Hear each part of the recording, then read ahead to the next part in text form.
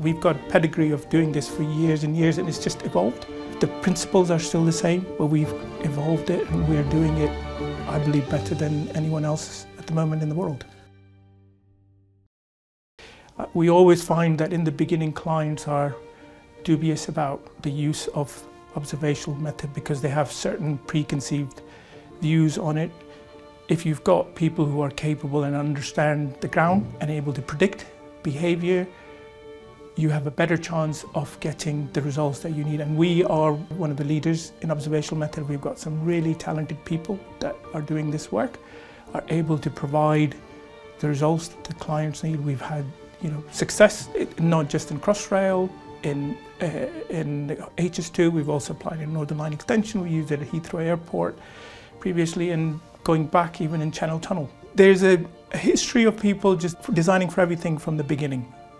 And we need to get to a place where we shouldn't be designing out all of the challenges.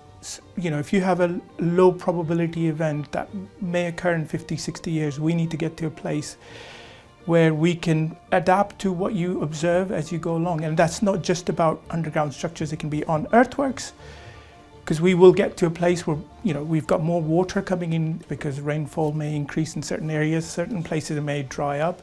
It's hard to predict what climate change is going to lead to in terms of in the ground, but we can use adaptive design to manage that as a risk, and observational method is just one of the tools that can be applied in that.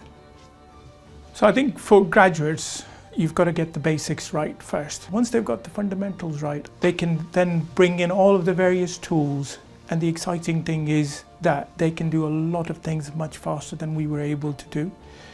And it also gives them the opportunity to use software that has powerful engines that allow quite sophisticated, complicated models to be built and analysed and give you information and predictions that we wouldn't have even dreamed of 30 years ago. So it's very exciting. And then you've got the ability to be able to calibrate that against real-time measurements of whatever you're doing. Because the data that we get not only from the analysis, but the measurements that we get from the ground, we can use together to calibrate, and that's the exciting thing.